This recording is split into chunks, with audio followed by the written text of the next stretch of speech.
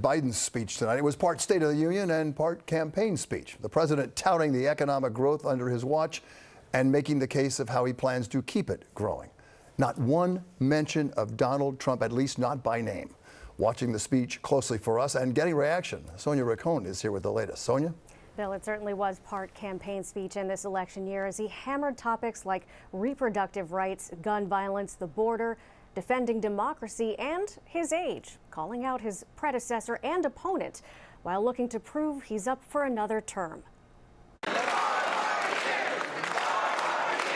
Entering the chamber to chants of 4 more years from Democrats wearing white in support of reproductive rights, President Biden never mentioned Donald Trump by name, but he used the term "my predecessor" more than a dozen times. Wasn't long ago when a Republican president named Ronald Reagan thundered, "Mr. Gorbachev, tear down this wall." Now my predecessor, a former Republican president, tells Putin, quote, "Do whatever the hell you want." That's a quote. A former president actually said that, bowing down to a Russian leader. I think it's outrageous, it's dangerous, and it's unacceptable. With aid to Ukraine stalled in Congress, the president also called out his predecessor for lobbying Republicans to block a bipartisan bill on border security. We can fight about fixing the border, or we can fix it. I'm ready to fix it. Send me the border bill now. Mr. Biden's guests included LaToya Beasley, a mother impacted by Alabama's Supreme Court decision to shut down IVF treatments, and Katie Cox of Texas, who was denied the right to terminate a pregnancy when her fetus had a fatal condition. If you, the American people, send me a Congress that supports the right to choose, I promise you, I'll restore Roe v. Wade as the law of the land again.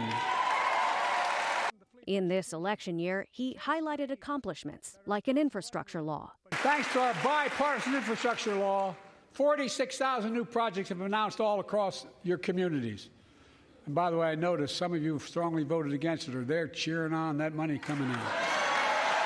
Despite several heckles from Republicans and House Speaker Mike Johnson frequently shaking his head, the president drew a solemn but bipartisan response on the Israel-Gaza crisis, as some members of Congress wore the number 153, the number of days hostages have been held by Hamas.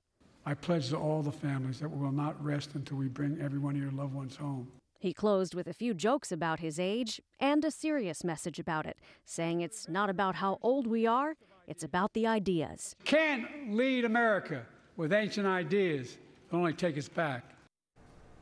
Not a lot of Republican support in the chamber tonight, of course, and immediately following, Senator Katie Britt from Alabama delivered the Republican response. She is the youngest Republican woman ever elected to the U.S. Senate. What we saw was the performance of a permanent politician who has actually been in office for longer than I've been alive. One thing was quite clear, though. President Biden just doesn't get it. He's out of touch. Under his administration, families are worse off. Our communities are less safe.